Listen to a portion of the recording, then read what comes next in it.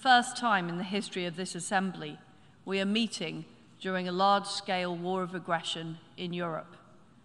And authoritarian states are undermining stability and security around the world.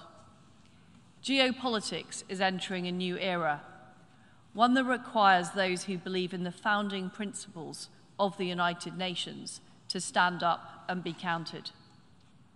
But we cannot simply assume that there will be a democratic future.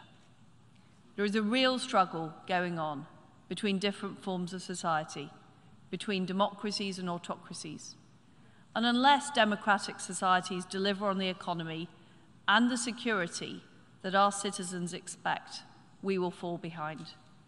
We need to keep improving and renewing what we're doing for this new era, demonstrating that democracy delivers. But we cannot let up on dealing with the crisis we face today.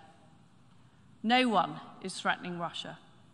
Yet as we meet here this evening, in Ukraine, barbarous weapons are being used to kill and maim people. Rape is being used as an instrument of war. Families are being torn apart.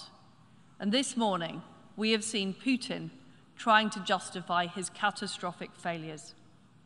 He's doubling down by sending even more reservists to a terrible fate. He's desperately trying to claim the mantle of democracy for a regime without human rights or freedoms. And he's making yet more bogus claims and saber-rattling threats. This will not work.